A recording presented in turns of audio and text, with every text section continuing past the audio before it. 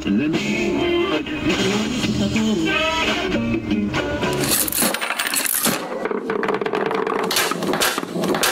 to Foosball Radio.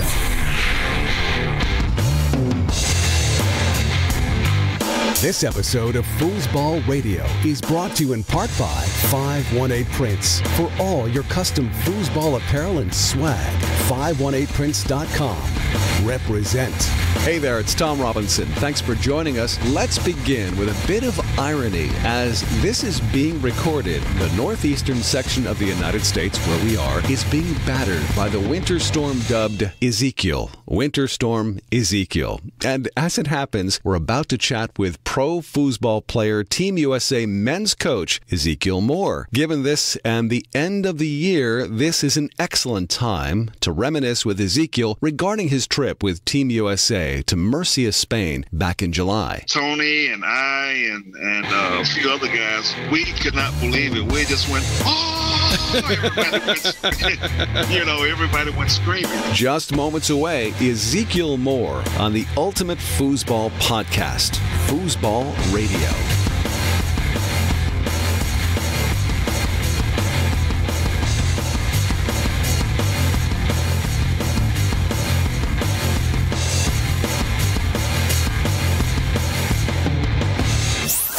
95% of success in life is showing up. But to be truly outstanding, you have to represent. Leave that to the pros at 518 Prints. Top-of-the-line printing for just about anything you can wear. Screen printing, embroidery, and promotional items designed to your specs. Leave your mark with 518 Prints, especially for your foosball jackets, tees, hats, bags, and more. Turnaround is rapid with the best quality material. Represent. Hit them up now at 518prints.com or visit the brand new store at 7th State Street in downtown Troy, New York. Telling the story of foosball, one player at a time. Foosball Radio.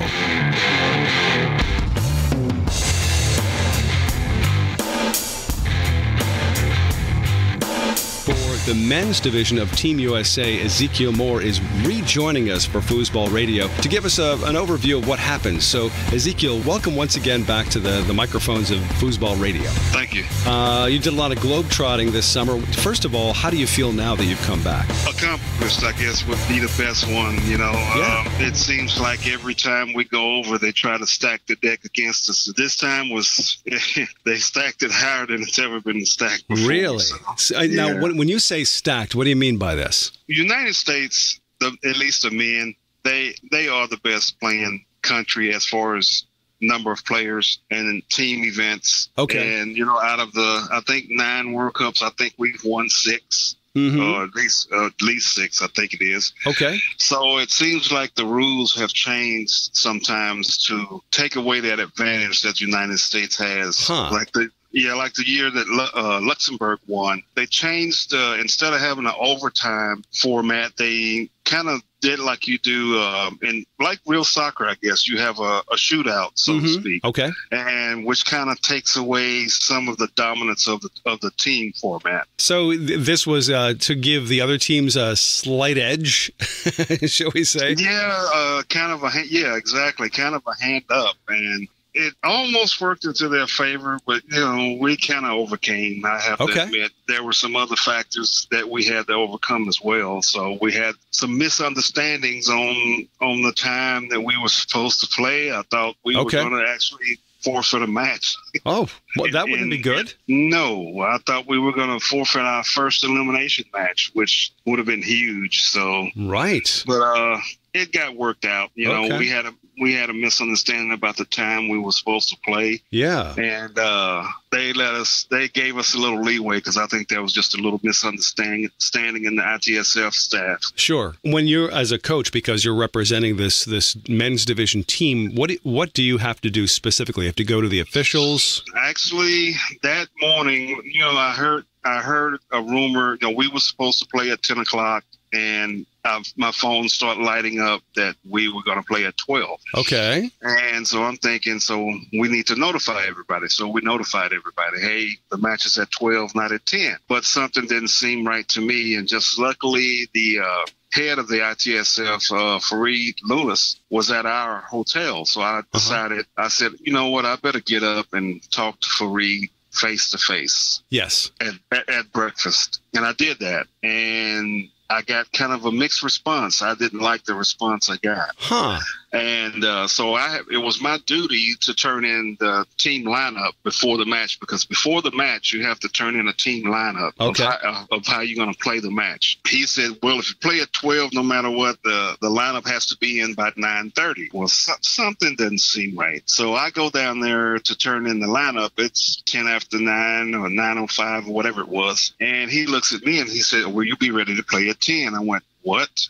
So, you know, the players are kind of scattered in different hotels all around the city. Oh, right. And that was 2 players that were there, but they didn't get the message anyway, so they assumed that we were playing at 10. So here I am, basically freaking out. The head of the ITSF is asking me, will your team be here and ready to play at 10? I'm like, oh my God, this is just not happening right now. So I called Rob Morez and a few other guys and said, hey, we need to all get down here yesterday. Yeah, immediately. You know, and, you know, it made me wonder what was going on. But, you know, I think it actually worked into our favor, because I think it woke everybody up. I would say.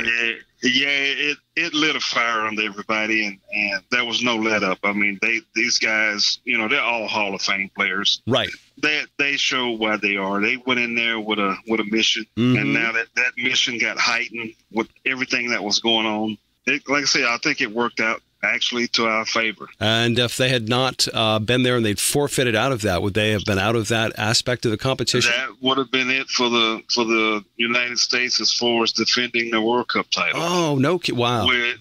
Which, you know, I think they understood that would have been pretty huge, especially if the mistake was made by their own staff. Sure. So, no doubt. So, so he gave us a little leeway. Fareed did. He gave us till basically we started the match, I think, around 10:30. Okay. All right. So we were able to contact everybody. Everybody was able to, you know, get together and then gather up everybody and get there and get warmed up and ready to play. Okay. We won that match. We beat, I think it was Switzerland. The first Switzerland. Round. Okay. Yeah. So handily won that. Now, how many other competitions or matches had to take place before they finally stepped up on the podium?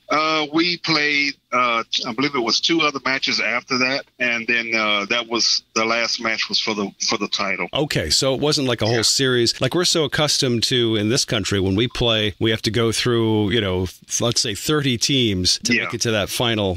So these guys had 2 or 3 other matches yet to play after. Yeah, because, you know, remember the format was like different brackets. It was like 4 separate brackets. Okay. And we had the qualifying rounds. Each qualifying round had like a set of four different countries in each bracket. And whoever came out of that bracket went on to play in the elimination bracket. Mm-hmm. Okay. So you had to accumulate enough points and enough wins to qualify to play in the elimination bracket. Now that makes it clear. So I'm curious, when it comes to the team itself, I mean, overall, who are the stars for this particular this World Cup? You know, it was weird that you asked that, because I was thinking the same thing the other day, because this team, minus one guy from the previous team, we had a couple other players that were new, but the guy that saved us last year, he played on the senior team this year. That was Gumson came in and saved us last year. In my opinion, he won't admit it because he's an humble kind of guy, but he did. His partner kind of came in and saved us this year. Tracy McMillan. Yes. Goalie. Oh yeah. And I would say between Tracy coming in and making some pretty huge and key blocks, I don't like taking credit for something, but the way the format is, the way they had it set up, you could have a team out there that could actually get stuck on the table and could lose like 7-8 points against them, or even more if they were in bad position. Right.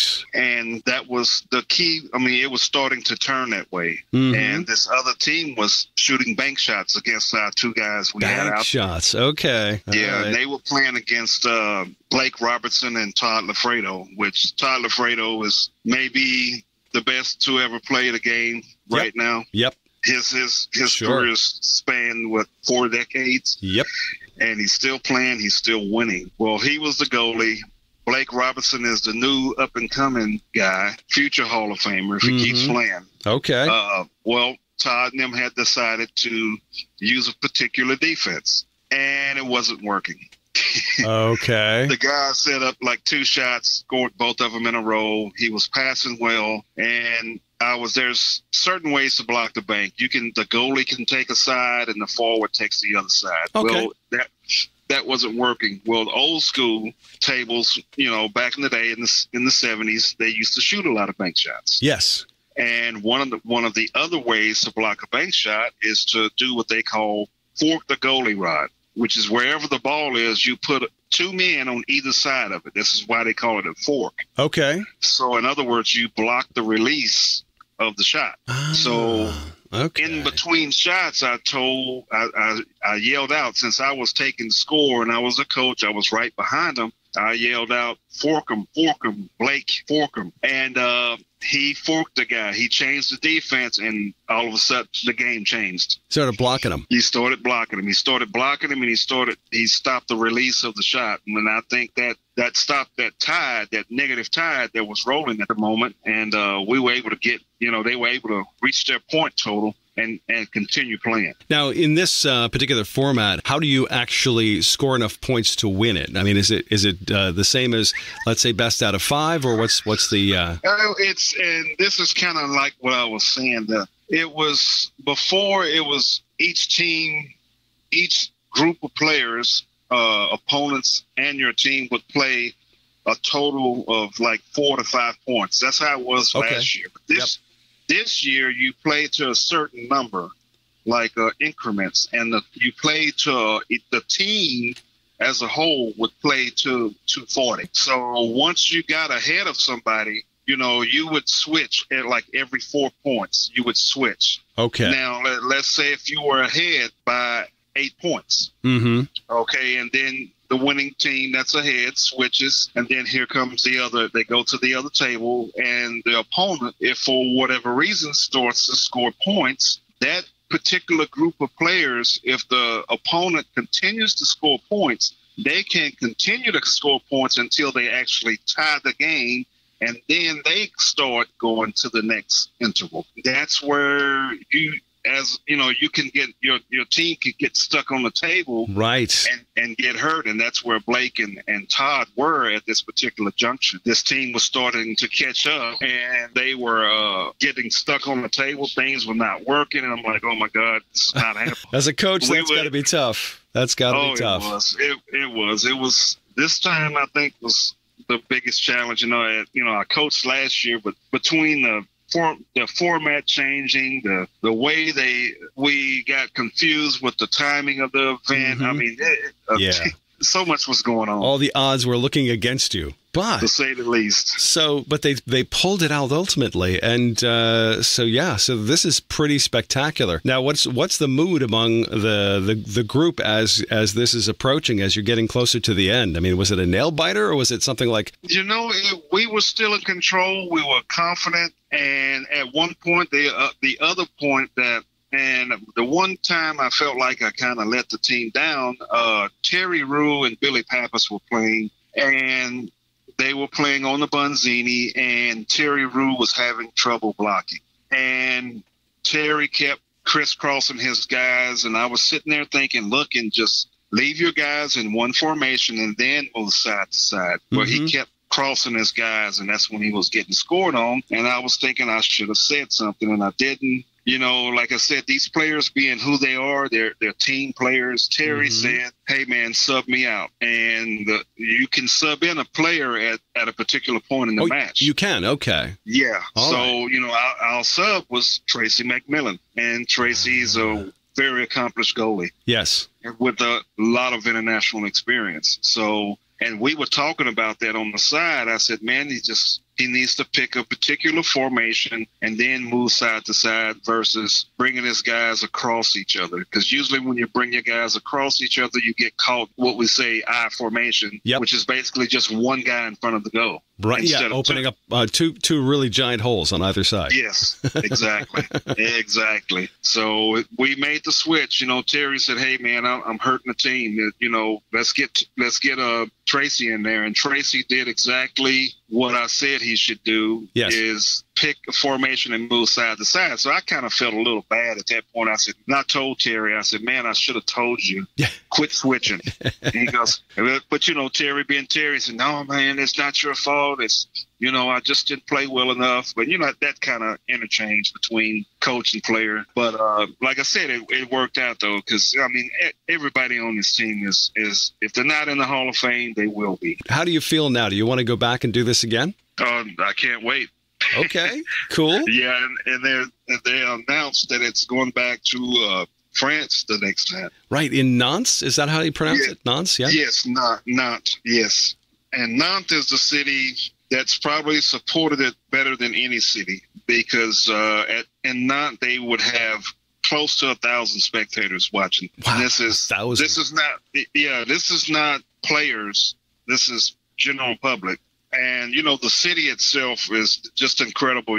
You go to Nantes during the World Cup of table soccer and you see moving billboards. They have these moving billboards like at bus stops that slide up and down. Really? And you'll see one that slides up and it'll say World Cup. It'll say Coupe du Monde. And it'll have players' picture on it. So the public, I've been there when the public has recognized players, the general public. I was there when walking with Tony somewhere and somebody we didn't even know, somebody, Joe Blow, Tony Sprademan.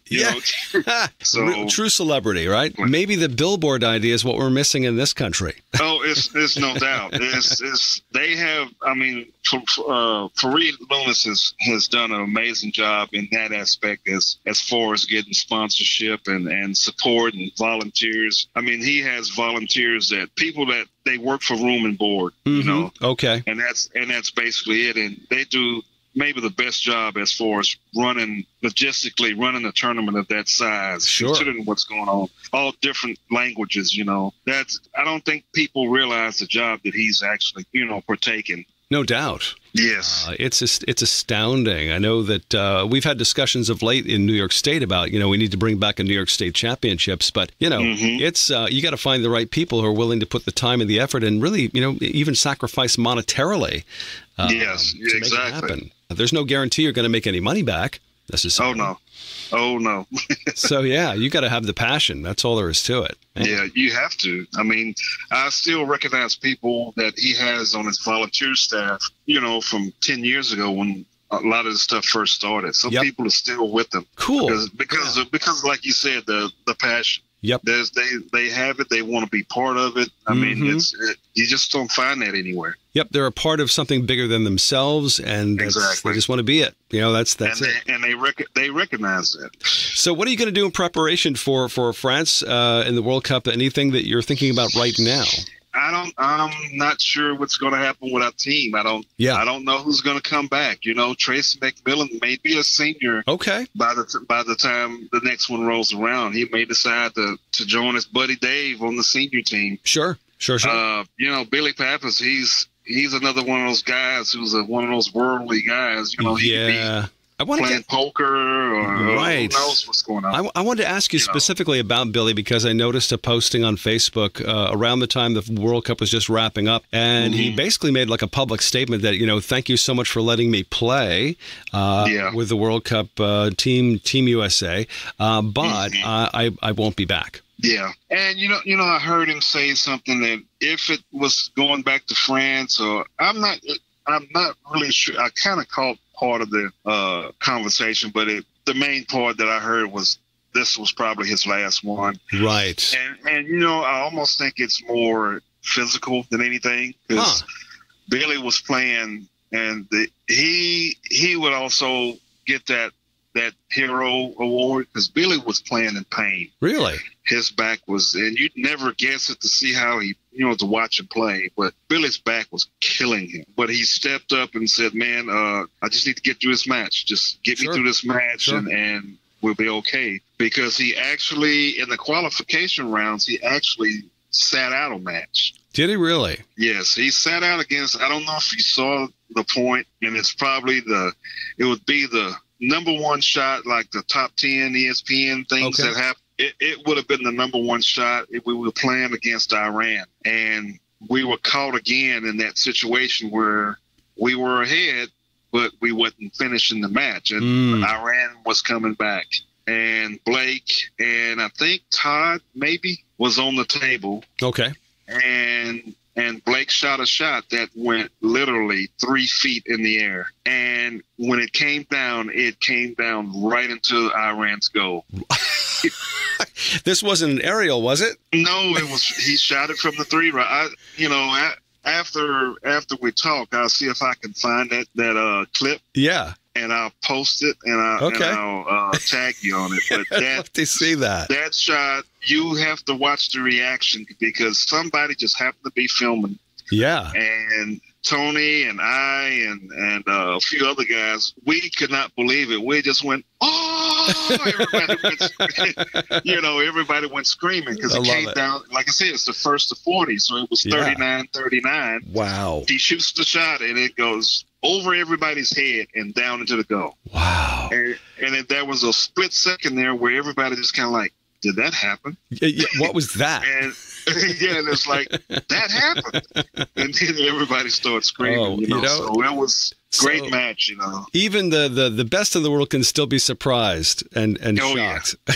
Oh, yeah. That was it. That was been that number one highlight. Our sincere thanks to Ezekiel Moore for the first part of the 2-part episode of Foosball Radio. Be sure to catch the rest of this interview on our next podcast. I'm Tom Robinson. On behalf of the Foosball Radio team, I want to thank you for listening, and be sure to drop us a line at info@foosballradio.com. We would love to hear from you. Till next time, we will see you on the table.